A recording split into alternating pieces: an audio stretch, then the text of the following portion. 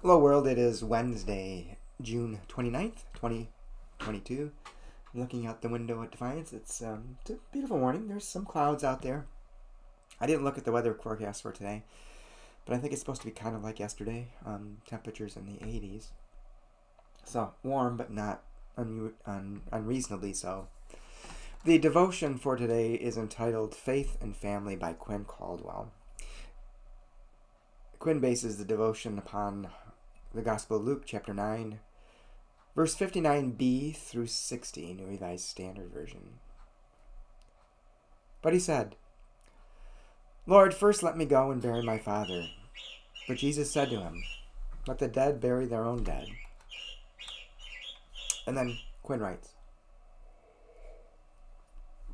I'm going to go ahead and assume you've already gotten the word about what God thinks about God and country kinds of Christians. Good. Now Jesus delivers tough news for all you faith and family types too. He doesn't really care about your family ties. Want to bury your dead dad before you head out to follow Jesus? Nope. Want to just run home real quick and tell your sister you love her before you leave forever to follow an itinerant preacher you just met? Not if you have faith, you don't. It's a point important enough that Jesus makes it a bunch of times, including ditching his own family at least twice. The gospel is more important than your mom. Life with Jesus matters more than filial piety or whatever Pinterestory family is everything sentiment is stenciled on the dining room wall. If that's a bitter pill for you, maybe it will help you consider that there are people out there, lots of them, for whom a divine commandment to leave their family behind is actually a huge relief. There are people out there, lots of them, for whom the expectation or at least the permission to make a new chosen family is the very thing that might save them. Queer people have been doing it for generations. Survivors of child abuse, people who peek out of closed communities and discover a whole world out there, those who break out of generations of addiction. The list goes on. If you're one of the many for whom freedom and health outweighs loss when they leave their families of origin, hear this. The gospel is for you, maybe especially so. Jesus is on your side.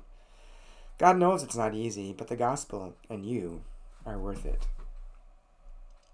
And Quinn's prayer. For all that you free us from and for, thank you. Amen. Well, as I read this devotion, one thing that came to mind is that in Jesus' time, blood relations meant more than anything else. And part of Jesus' message is that it isn't about blood, but about love and compassion and following God. Because if God is love, you're following love. And so if your family is not supporting you in love, I think part of what Quinn is saying is, and that happens a lot, LGBTQ plus people, this is Pride Month, and so many of them are rejected by their families when they come out, or at least sometimes held at arm's distance because they're not sure what to make of them. They're not accepted, they're not affirmed, and sometimes they're not even loved. And that's what Jesus was trying to get across, is it's all about love. It's all about love. And that's what should determine the decisions that we make in life, is love and what it means to love. We don't need to support a family that isn't about love in the world. We can still love them and care about them, but we don't need to stay with them if it means that our life is filled with something much less than love. Go seek love. Go live love. Go spread love. Hope to talk to you again tomorrow.